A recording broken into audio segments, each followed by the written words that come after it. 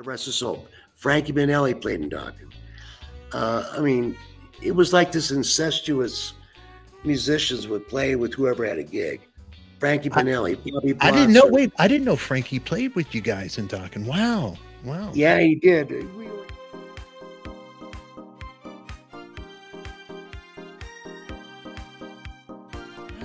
Wow. Yeah, he did. We only did like 4 shows. Yeah.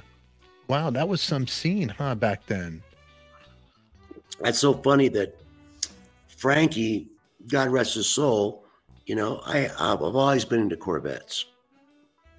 I had a 63 split window, 66, 69. So I know Corvettes. Mm-hmm. And Frankie's actually in our video, the one we're going down Sunset Boulevard in a flatbed truck. What's the song? I don't know if it's Lucky or It's Not Love. Can't remember. And Frankie's in our video, and he's driving by, and the camera pans over, and there's Frankie in his 66 black convertible Corvette with a couple girls sitting in it. He's in the video. Frankie and I were friends for years. Frankie hadn't made it yet in Quiet Riot. And he called me once, and he said, oh, man, my goddamn Corvette, my brakes are shot, and yada, yada, yada. And I said, well, I'll tell you what. I need a drummer. We've got this gig coming up, and I need someone to play on a demo.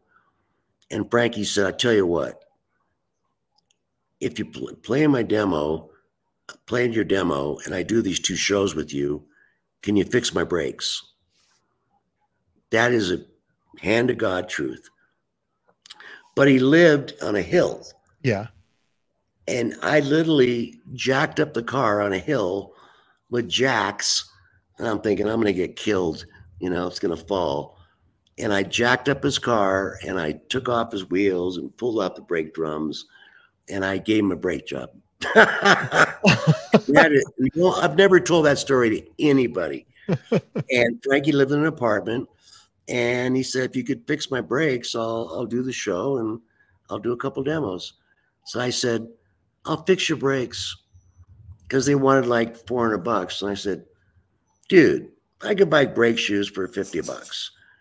And I was out there, all my tools and all greasy, and he has his car parked up in this hill, and I'm like, that's a little sketchy, dude. It wasn't flat; it was like this, and I'm like, I brought blocks of wood and jacks and jacked the car up. I'm out in the fucking street; it's illegal, and I'm doing a brake job on his car, you know, and I fixed his Corvette brakes, and that's all that history that I have with a lot of people in LA. A lot of there cool were history. Nobody and starving. He couldn't afford a brake job. That was Mr. Don Dokken, and you can catch this episode unedited, uncut right here on our members only or in Patreon. In the meantime, thanks for watching. Make sure you subscribe and put your comments down below. Click on the box you see right here on your screen. We'll see you all later. Mwah.